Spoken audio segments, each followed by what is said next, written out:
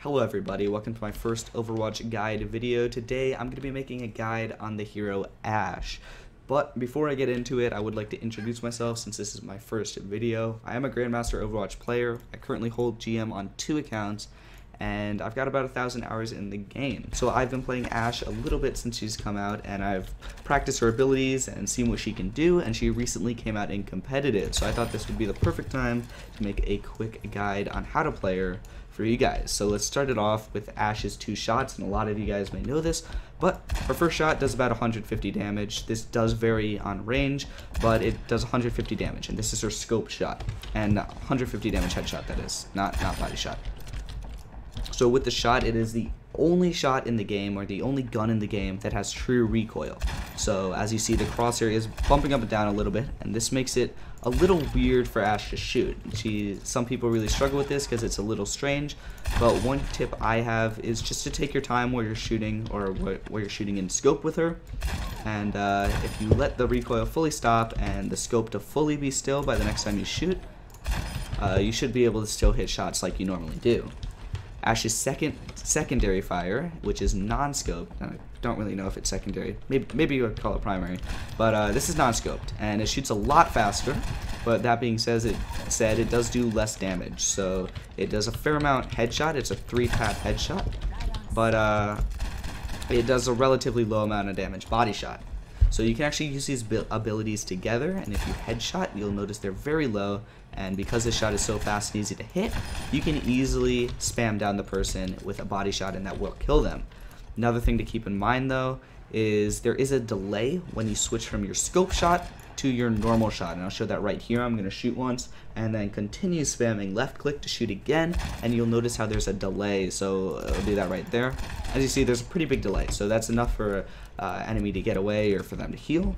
So what you can actually do is cancel this delay with her shift ability. So if you headshot, you can easily shift, and it'll immediately cancel the delay and allow you to shoot again, and that's pretty helpful. So another thing you can do is this shotgun ability, and this is going into Ashe's first ability, her shotgun ability, and it does about 100 damage, and this means every single shot hits. But what you can do is if you get them low enough with a headshot, you can hit them with a shotgun and it will kill them. Now I wouldn't actually recommend doing this because you'll notice how fast this damage decreases at range. You'll see right when I come around right here, it does just about 0 damage, so it's really not that effective, and I just recommend using her non-scoped fire to kill anyone you already headshot. So continuing on this ability, it's Ashe's only mobility ability, and wherever you shoot it, it will push you back in the direction you shoot. This can be used at all angles, and something really cool about it is it can actually push you out of falling off the map or something. So if you guys think of Iliois well, this is boop central practically. But if you get booped, Ashe is a hero that can actually come flailing back up out of the wall. So this is really cool. It adds a lot of mobility to Ashe, and it also allows her to take just about any high ground in the game, which is really helpful. But while using this ability, you do have to keep in mind that you only get it every 10 seconds. So this means once you use it, you are vulnerable for 10 seconds. So when you do use it, you have to think about good positioning. You have to use it wisely so that you're not dived in that 10 seconds and don't die. Finally, this is a boop ability. I wouldn't recommend flanking or doing any crazy stuff like Lucio would do with boop, because like I just said, once you use it, you don't have any way to get out, you don't have any mobility, but it is a fairly powerful boop. So unlike Lucio, where you have to get super close, or Pharaoh, where it has to be pretty close, you can actually do this from very far away.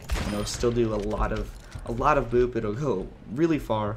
And so this is super helpful if a Winston dives you, or if a Winston dives your supports. You can actually just send him into oblivion. He just goes flying away, and it's really effective. So moving on to Ashe's second ability, and this is her dynamite. So when throwing the dynamite for the first time, you'll notice it doesn't have like a normal trajectory. It's not easy to calculate. And this is because it actually kind of goes straight for a while.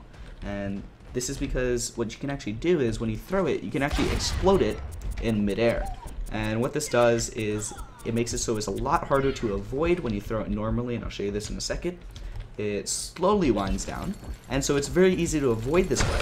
But if you actually shoot it in midair, there's no deflecting it, you can shoot it over shields, and it's very difficult to avoid. So as you guys probably just saw, it can do damage to yourself. You can die from this ability. It doesn't do nearly as much as it would to an enemy, and I didn't mention this, but it does about 170 damage to an enemy. So that's a lot of damage, and so it's a very effective ability. Probably one of her best abilities, but you do have to practice shooting this mine a bit, because if you're not able to do that, that'll greatly lower your abilities and how strong you are on Ashe. So this is practically the final part of Ashe, and that's her ultimate ability, and her ultimate ability is Bob. So Bob is practically a new member of your team. As you guys can see, Bob is a really cool guy over here, and he's, like I said, just like another player in your team. So you can do all the things you would do to an enemy player to Bob. This means you can bubble him, you can hack him, you can sleep him, you can even nano Bob. So many things you can do, but Bob is also very easily countered. So you have to watch out what position you put him in. So Bob just charges in. I actually have to feed him back here to show you guys this. But Bob charges in, and lots of the time you'll put him right in the middle of the enemy team. Like I just said, he can be slept and hacked, so if they have a Sombra, there's really nothing you can do. But if they have Ana, you should watch for that sleep, and once they use it, that would be the ideal time to put in Bob. Because the sleep duration is also equal to Bob's duration in the game. He actually goes away after a while. So if he gets slept and no one wakes him up, he's just going to disappear right after that. So he's super counterable. You do have to watch out for that. But that being said, even though he's counterable, there's one way you can almost guarantee a kill or get a nice entry frag in a game, and if you send Bob in, actually, he will do damage with his charge. So as you can see, it does like 140 damage, and he also boops the player in the air. So once he boops that player in the air, you can actually easily shoot them, just body shot, and you will kill them. So that's an easy way to get an opening pick with Bob. So Bob has 1200 HP also, lots of HP, but he does stand still. So pretty easy to shoot down after a while if you have good team coordination and really focus him. But overall, I think he's a fairly balanced hero, and nothing really OP about him. You just gotta put him in the right position, and he can do some serious work. So other than that, that's really all Ashe can do here. I hope you guys did enjoy this video. If you learned something new, please remember to smash that like button and subscribe to the channel. This will be my first of hopefully many Overwatch guide videos, so look forward to that. And that's all I really have for you guys today. So remember to subscribe, like, comment on what you want to see next, and I'll see you guys in my next one.